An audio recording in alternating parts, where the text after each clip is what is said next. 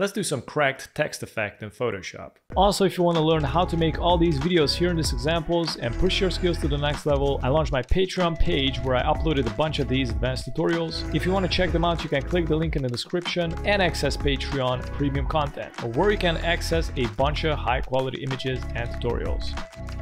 I'm gonna recolor the background black. Select the type tool. I gotta go with the Bueno font, type in whatever you want, press Ctrl T, press and hold Alt, scale it up. I'm gonna press the letter T and I'm gonna go to the properties and reduce the distance in between the words. I'm gonna go with somewhere around 500. I'm gonna unlock the background, press and hold Shift, select both layers, or right click, convert to smart object. Now I'm gonna drag and drop the texture with the cracks. I'm gonna scale it up. I'm gonna go to the adjustments, select the level, and I'm gonna make it high contrast, something like this. I'm gonna go back to the adjustments, select black and white. I'm gonna save it, file, save as, rename it displacement, make sure it's in PSD format, click on save. Now I can delete the cracks and the adjustment layers, so I'm remaining with the text. I'm gonna go to the filter, distort, and select displace.